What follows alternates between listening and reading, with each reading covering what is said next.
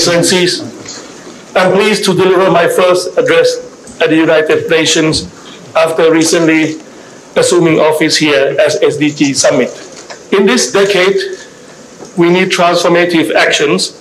We need to foster effective multilateralism and a strong multilateral architecture, which will allow us to accelerate SDG implementation. My government will play a proactive role on the global stage. We will reach out to our friends and partners to forge collaborations to meet these challenges.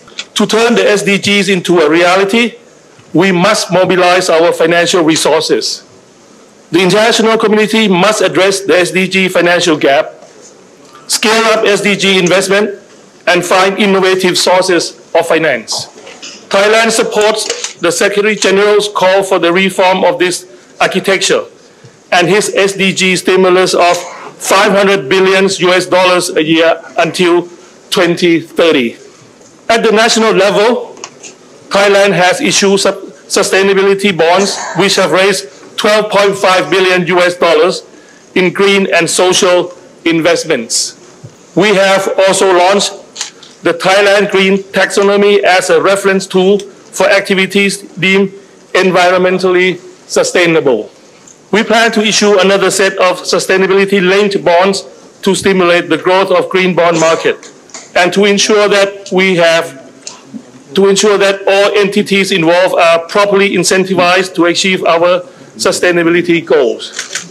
With the guidance of sufficient economy philosophy, Thailand's own development approach and the bio-circular green economy model, Thailand has submitted our national commitments towards SDGs attainment. First, we pledge to leave no one behind.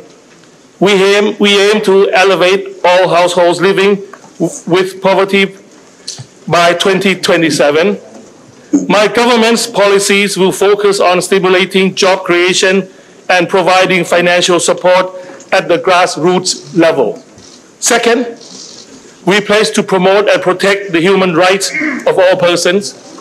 To promote the rights to health, we will substantially invest to upgrade our universal health coverage to ensure that number of households facing health issues is below 0.25% by 2027. Third, we pledge to foster cooperation at all levels to support of climate change, including ensuring access to affordable modern energy services for all by 2030.